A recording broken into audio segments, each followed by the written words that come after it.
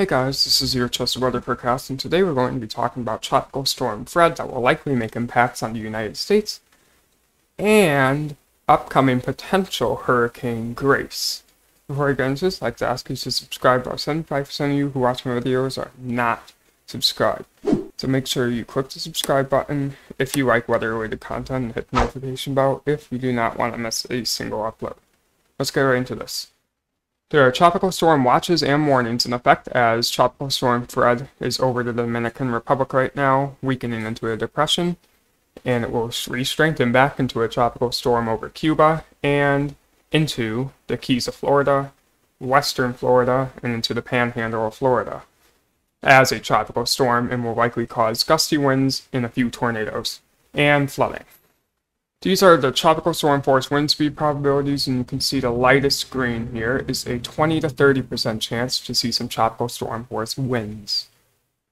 This other disturbance over the Atlantic, Invest 95L, a tropical depression could form early next week with a 40% chance of formation through 5 days, and this system will have more energy to work with than Fred and could have better odds to become a hurricane.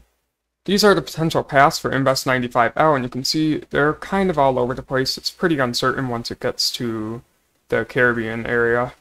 It splits. One goes away from the United States and out to sea, and the bulk of them do have it impacting land in the Dominican Republic, Puerto Rico, Cuba, and potentially the United States at some point.